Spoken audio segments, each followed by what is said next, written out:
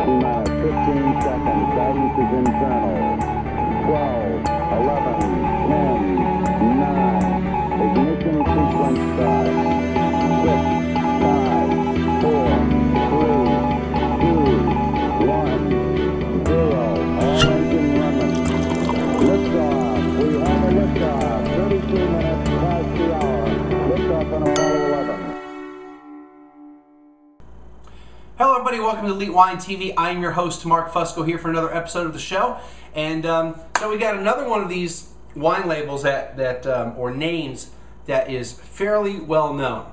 All right. Again, like I said, I try not to pick these out necessarily because it's the wines that everybody, well not everybody, but a lot of people know the name. They probably drink a lot, and I usually try to get the ones that are maybe more under the radar. Ones I've never heard of, because that's the ones I want to try. Not that I've ever had this wine. I've never had it. I've never had the Coppola wine that we had the other day. But so I drink these also because I've never had them. I like to taste them. But this is a name I keep seeing crop up all the time, and it's no wonder because I mean the thing's been around for 120 some odd years. All right. So this is the 2006 Simi Zinfandel. It's from Sonoma County. That's the AVA it's from. And those of you that are watching Sommelier School, we've probably talked about this already. So I don't think it'll be on the second lesson. Though, let's see, this is Wednesday's, Wednesday, Friday. This is Monday's show, right? Yeah.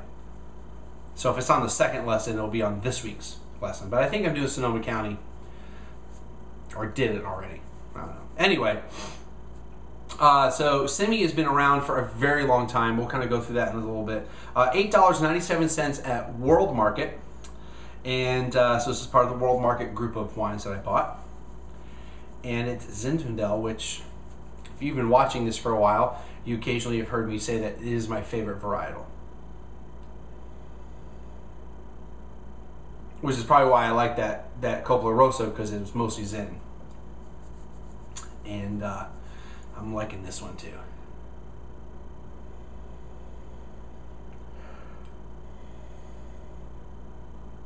Okay, so if you remember on Friday's wine, I mentioned something about plums, right? That the winemaker said they had plums in it. This is the aromas? No, I think it was the flavors. No, it was the aromas. All right, so the bouquet. They said their bouquet had plums. I didn't smell the plums in that one. I smell plums in this one.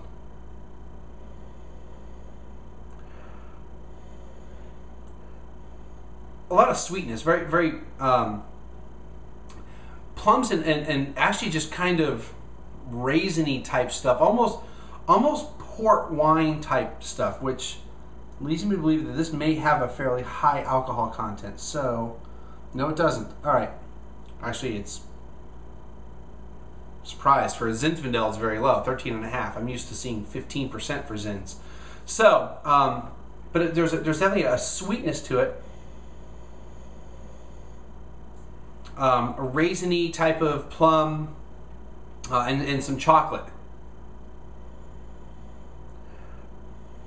And now I'm getting like hints of dust. Really liking this so far.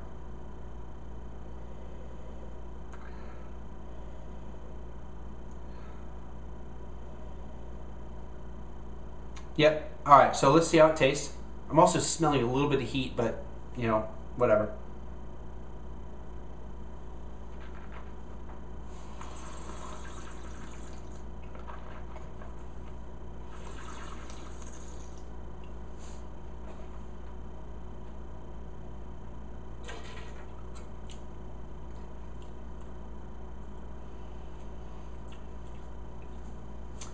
One more.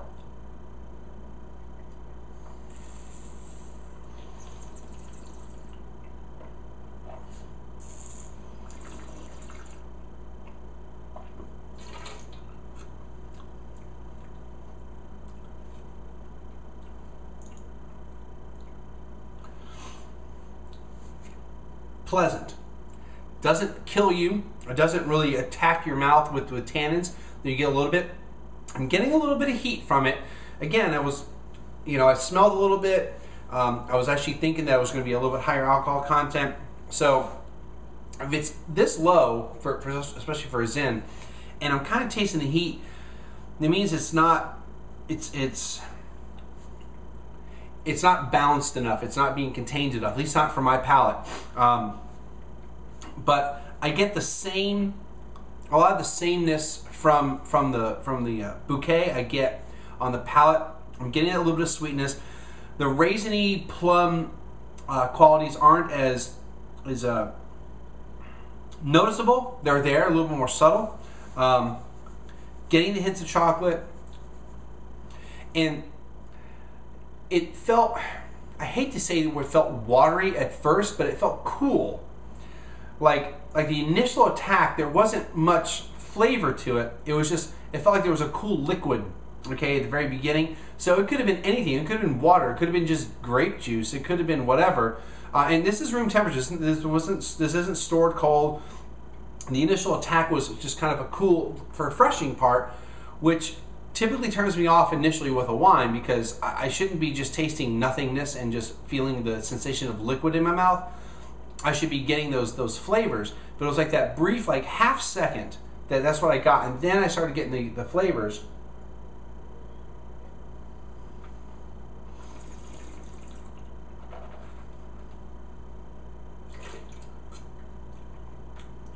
But there's a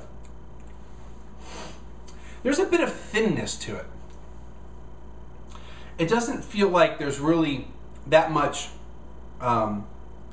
hitting me. I feel like I've bit into these fruits and I'm getting the juice from that, but not a lot of the flavors. Does that make sense? I like it. I don't like it as much as the Friday's wine, and they're basically the same price. If I had to choose one or the other, I'd choose the Coppola over this one. But if I had never had the Coppola, I would still like this. I just wouldn't be as excited about it, even whether I've had the Coppola or not. So there wasn't much spice in there. Now I'm going to read this to the back real quick. It says something like fresh and fruit-forward version of with fresh berry flavors and a kick of black pepper spice. I don't get any black pepper at all. Really don't. Full of flavor and definitely balanced. I don't think, no. You know, it would probably pair well with food. I mean, you could drink this on its own. It's not going to overwhelm you. It's not going to kick you in the butt. But I think if you had some food with it, I think the wine would come across a lot better. It's not going to overpower the food, that's for sure. It's not going to be what you remember about the meal. It's going to be something that is going to probably complement something. They talk about barbecue, pizza. That's probably, I would say, pizzas, maybe some pasta, but not with heavy red sauce, with lighter red sauce. If you put barbecue with it, it can't be really spicy barbecue, because it's not, I mean, maybe it would help out because it's not, I don't know. I think with food it would do better. I think it would actually do better with maybe more of a meat and cheese tray. But again, it's going to complement the food, but it's not going to really complement. The wine will get better, I think, with the food, but the food's still going to outshine the wine. With that said, I don't think it's bad, so I think it's an 85. I mean, I think I'm being overly critical with it, even though it's, it's not, to me, it's an 85 point wine. I think it's still very good. I think it's tasty, and all that. So quickly, let's kind of go through. So let's go through Simi here. This winery started in 1876 in Sonoma County. It's the vineyards that they get the wines from. Initially, everything was from the Alexander Valley, which is its own AVA within Sonoma County, and then the Russian River Valley they acquired later, and that's where they get all their Chardonnay. At least that's what the website says. They're located in a town called Healdsburg, California, which in doing my research for the California stuff for sommelier school, that town definitely comes up a lot. So it's they've been making wine in Sonoma County, as you can tell, for a very long time. Sonoma County actually produces more wine than Napa.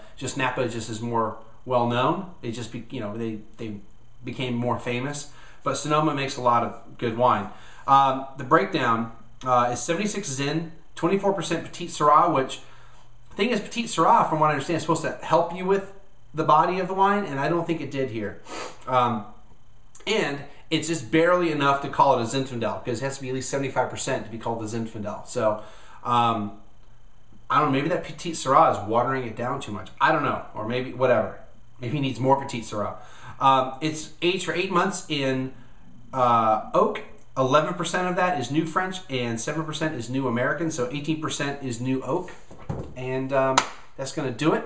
As always, friend me up. You can buy, keep trying to do the t-shirt. It doesn't say 1337 wine on it, but got the swag. Friend me up on Twitter, Facebook, iTunes. If you see a cool ad somewhere, maybe you want to check out that product. You know, man, Theme Geek, come on, it's right up here. Well, if this is the top video, it's right up here.